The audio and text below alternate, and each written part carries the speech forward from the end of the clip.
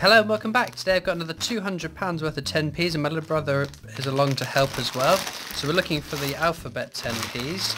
We move these out of the way and show you the book. So that's the book we're trying to fill up. So we got A for Angel of the North, L for Loch Ness, J for Jubilee, P for Postbox, and that's it. Those are the ones that Patrick has found. He's found all of the alphabet 10p's in the last few videos. I only found two, but he's found two, so fingers crossed. Today is going to be my day. So, which bag do you want? That bag or that bag? This bag. Well then, right, let's get into these bags. So let's jump into the questions. So the first question comes from It's Murray, who asks, what tips would you have for someone just starting coin collecting? So again, I get this question an awful lot. All I would say is tell as many people as you can that you collect coins, your family, your friends. If you're in shops, you're getting change, ask, just say if you've got any commemorative ones with pictures on it because you collect them. Again, if you can take coins out of the bank like I do, then that's an amazing way to keep searching. So you can take it out one bank, pay it into another. Obviously don't pay straight back into the same bank because that'll annoy the staff and you might end up with getting the same coins over and over again. But a lot of people on the Discord, a lot of people in the comments take out as little as like £10 and still hunt them and still find things. So and also don't give up, just keep looking. The only way you'll never find a Kew Gardens is never to look. Trish Cooking asks, do you have any advice on the best coins to collect? Not really. It's a very subjective sort of thing. It's whatever your favourites. If you like, I don't know, date runs of 1p's, then sure, go for it. I mean, if it's a budgeting thing, the 10p's are good ones to go for because obviously it's not as much to keep 10p if you find one of the alphabet 10p's, but they are quite elusive to find. So yeah, the 50p's are a good start. £2 can add up to quite a bit on a weekly basis if you're hunting weekly. So stick within your budget, keep hunting, don't give up. Exile Creepypasta asks, what coins do you prefer hunting?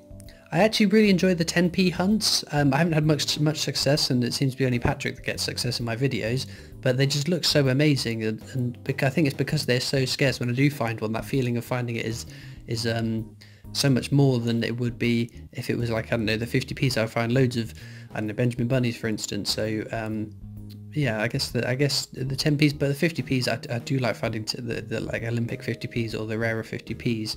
Like £2 were always my favourite, but I seem to be finding less and less of the really good ones of them at the moment. Sarah Shepherd asks, what got you into coin collecting? Again, another question I get asked a lot. So I've always been a bit of a collector, collecting I don't know, things like I've collected loads of Star Wars stuff since I was a kid. I don't think I've ever thrown anything Star Wars away. Even like a broken wall clock from the Phantom Menace with Darth Maul, Qui-Gon Jinn and Obi-Wan in it. It hasn't worked for years, but I can't bear to part with it. I inherited some stamps from my nan's late husband. She was just going to chuck them all away, and there was a whole bunch of worldwide coins as well. And instead of chucking them away, I said that I'd have them, and that got me sort of collecting stamps, and then it just progressed into coins, I guess. Chris Carroll asks, do you collect the Gibraltar coins? Yes, I do. If I find them, I put them aside and keep them. I don't find an awful lot on the mainland UK, but yeah, I do keep all the ones that I get separately. Samira Azim asks, if your house was on fire and you could only grab one coin, what would it be? I guess it's sensible to grab the most expensive one. So a Kew Gardens, maybe my second Kew Gardens, because that was just an amazing, if you haven't seen the video for that, go check that out, because the hunt for that coin was amazing. I got so many good finds, so it's sort of a very special coin to me. John Moat asks, what's the oldest collectible coin you've ever found? So my worldwide hunts, which I upload on Sundays, in the current bag I'm going through, we found some, I think it's 1823 was the earliest we got, which is just absolutely mind-bogglingly old. So just to think of all the hands that might have passed through before getting into my bag and then onto my videos, which is pretty awesome. I've got two questions from Diane123. The first is, apart from coins, what was the first thing you collected and how old were you? So I have very vivid memories as a child. Instead of getting pocket money, my dad would come back on a Friday after work with a Star Wars card-backed figurine.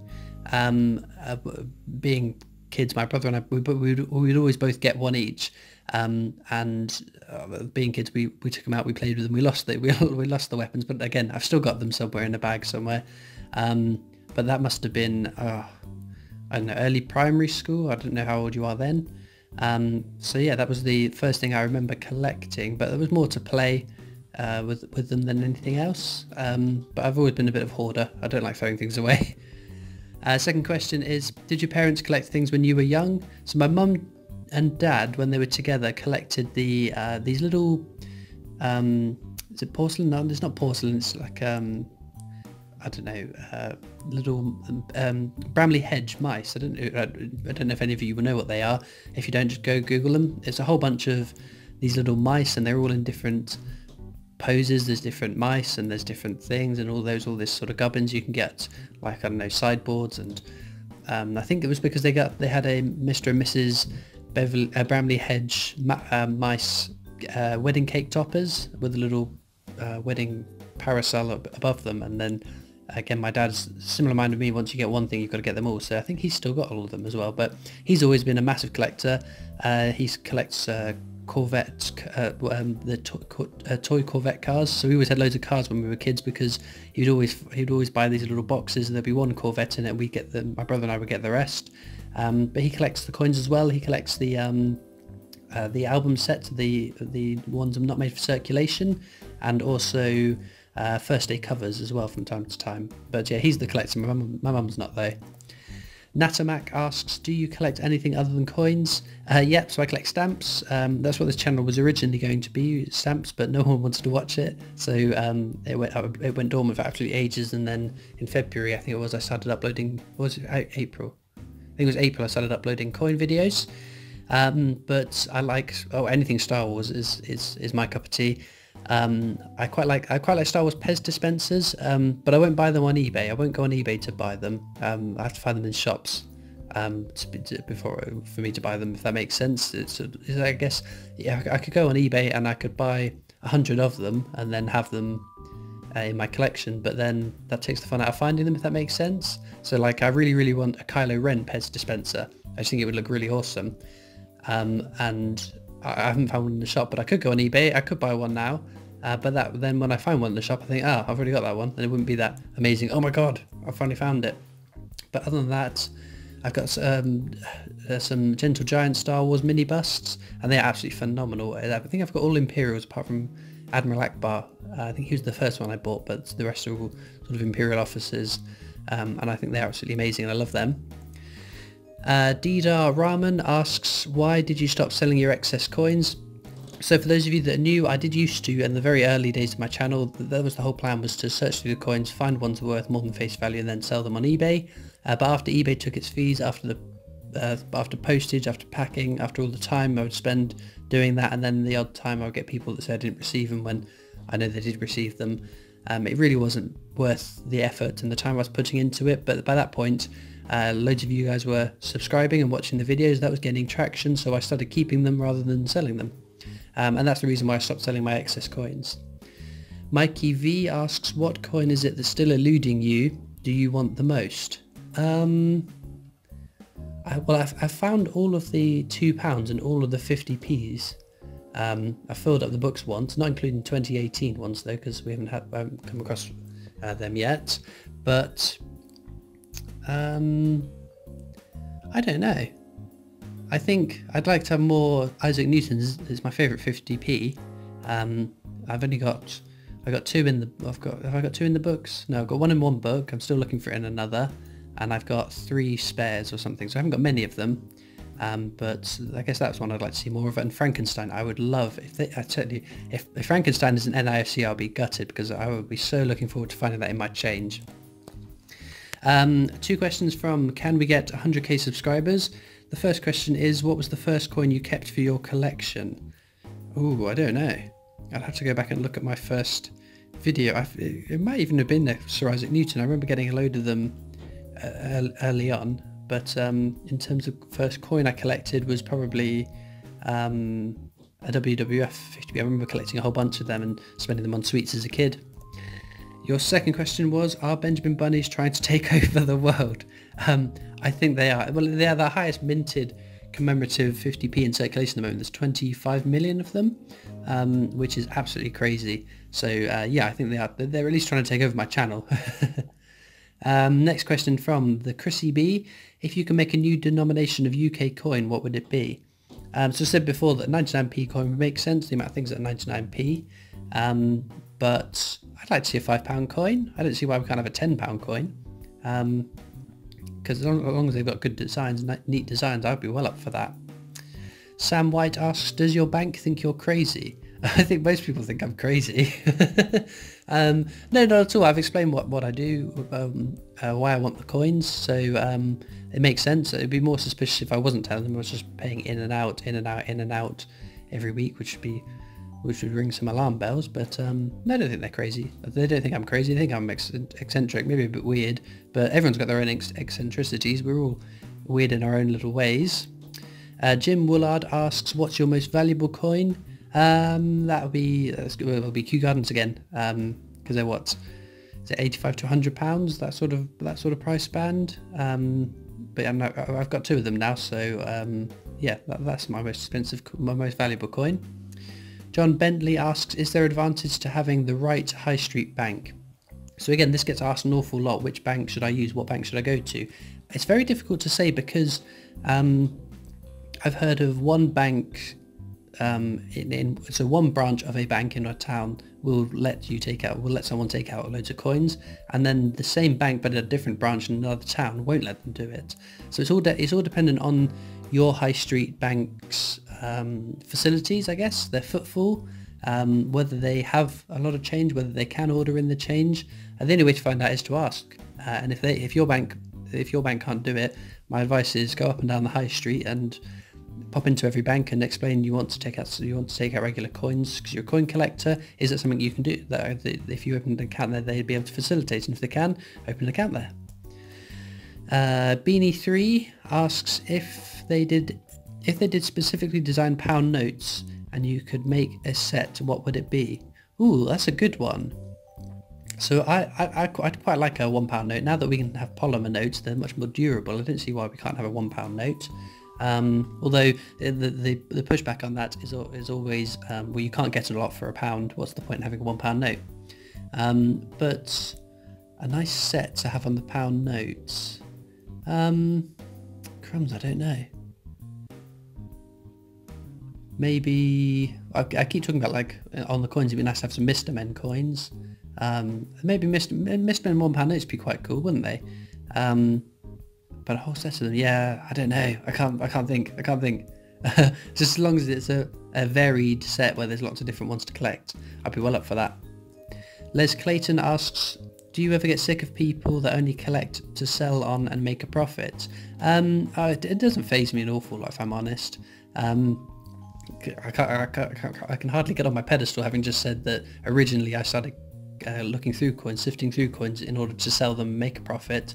But I guess they fill a marketplace there, so people that can't get coins regularly to search through, people that want to collect but don't have the time maybe, and so if that helps them in their way of collecting, I don't see that too much of a problem. What does annoy me is when people get these coins and they put them up for eBay for really stupid prices, because not only if someone does believe that and buy it, then that's not good for them.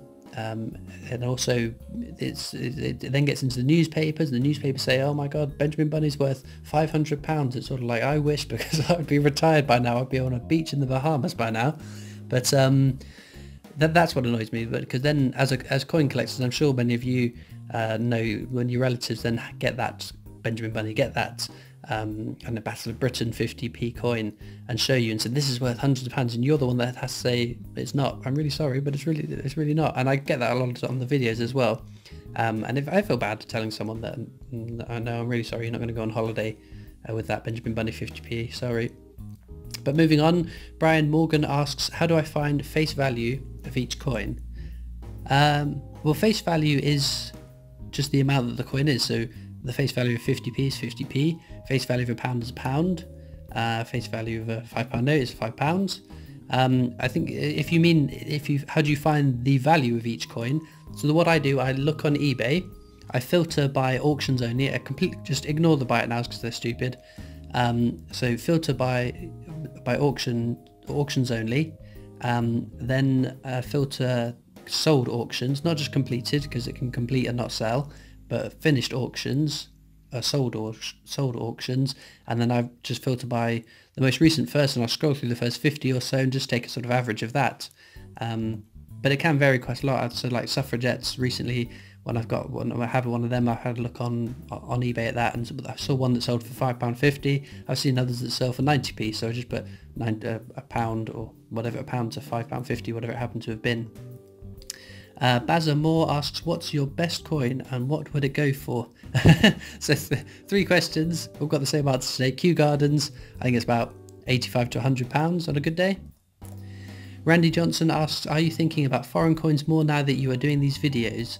Yeah, totally. I'm enjoying it a lot more with this bag as well because we're getting much more of a variety of coins, whereas the previous bag we were getting a lot of sort of more modern withdrawn French centimes than we were getting now. But in this bag, especially the old ones, I really like finding the really old coins because they're just so awesome. But yeah, I guess I'm thinking more about foreign coins now. But I probably wouldn't do more than one video a week because out of all the videos I produce, that video does take the longest to edit and put together. Whereas I don't know, 50p hunt takes 25 minutes to record, maybe half an hour to edit, and then it's just rendering and uploading, which I can set it going and wander off. Whereas the foreign coin hunt, it's about 20 minutes to record and about 3 to 4 hours to edit. Getting all the annotations, going on Numista, finding the mint values, and then if I get a coin that's got Arabic writing, Chinese writing, Japanese writing on it, then it's figuring all that out, then having to discern what the actual year on it is, which is a real pain, but it's really interesting to find out at the end of it. And I do keep meaning to eventually go back onto Numista and log all the coins that I've got because I think that would be quite cool. Next question comes from Poppy Blossom. What would you say is the best thing about collecting coins? Best thing about collecting circulated coins is if you ever get to a position where you need the cash, you can always pay them back into the bank and spend them. So I'm not. So take for instance stamp collecting. I could buy a £100 a stamp worth for £100, and then if I run out of money, I can't, I don't know, go buy my shopping with that stamp. Whereas if I ever run out of money, I've got oodles and noodles of 50p's and £2 coins or pound coins, things like that I can readily cash in. Maybe not. I wouldn't want to. I'd want to sell the ones that are more than face value. But worst comes to worst, I could cash it in and spend it. So I'm not losing any money by collecting coins. That's what that's logically thinking that's the best thing about it. But I also quite like that there are new ones brought out every year. There's always something new to look for. But we're not overwhelmed. So like with stamps, there's an overwhelming amount of stamps that come out on a yearly basis. So that's why I like collecting coins, and also they look awesome.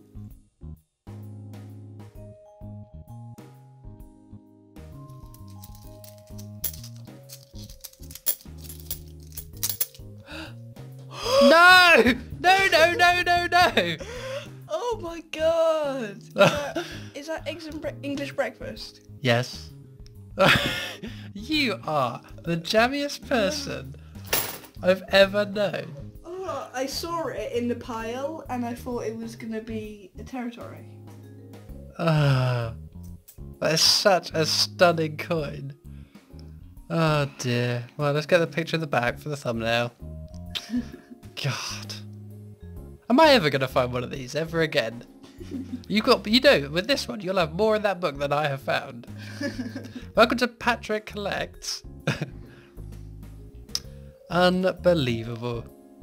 But what a stunning coin. This one in the fish and chips is my absolute favourite.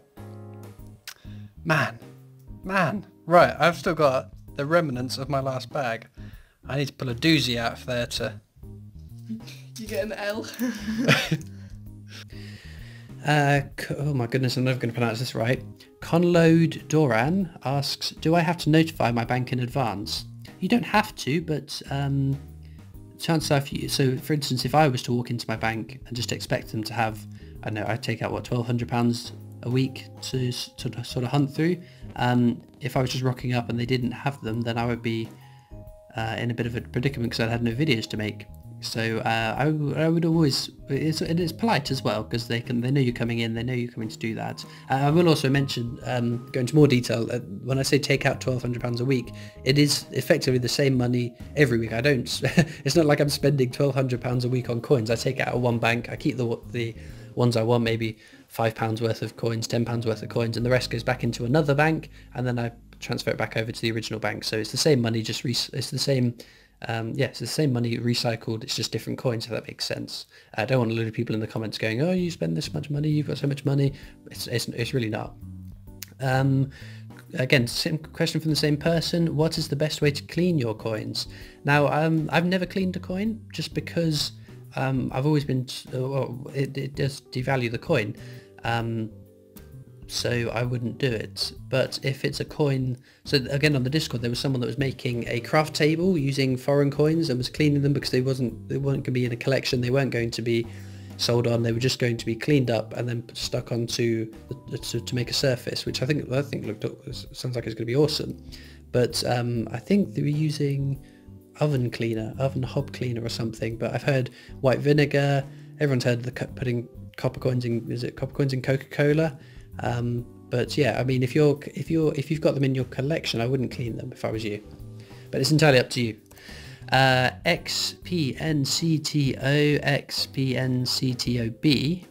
Oh, sorry. So that was a it was in Russian. I think it's Russian lettering. I might be wrong on that, and I apologise if I am wrong. But that's what the characters look like. It's sort of the English alphabet. And this will be the last question. Do you collect coins from around the world or ancient coins? So yeah, I collect coins from around the world. I've got quite a lot actually. I do have a little Excel spreadsheet with them all noted on there, what I've got. And it's quite a few hundred of them now. But as I said, I upload them on a Sunday. But ancient coins, I don't have any ancient coins unless you call, I don't know, 1800 coins from the 1800s ancient, but I don't have any sort of Roman coins, hammered coins, those kind of things. But again, I'm not quite sure how I would get my hands on a steady flow with them either, so I don't know. I've always liked, someone suggested buying bags of, I don't know, dirty Roman coins and then cleaning the mud off of them and collecting them that way, but I don't know, maybe in the future, you never know. So with that, we'll get back to the coins. So that's £200 gone through. So again, I can't find any of these alphabet ones, but it's a good job I got Patrick. So say a word in the comments for Patrick for finding the E for English breakfast. We're going to go through and have a look through the lines to see if there's any of the key dates in there. So we had a look through, there was no key dates, but we did find this. It's a 10 pence, but it looked a bit coppery. I don't know whether someone's painted over it, because you can see the silver coming through here. But I'm not sure. What do you guys think in the comments? Let me know. So, just to sum up, this is my only find. Little tuna fish. Which is pretty cool. Patrick got a Gibraltarian, I've been told it's called. 10 pence. 2015. I can't remember what that bird's called. It's not a dove. It's a partridge, maybe? Pass. Another one from Gibraltar. Hungarian. 10 forint. And of course, the letter E. Unbelievably. He's going to be banned. So, let's get that one into the book.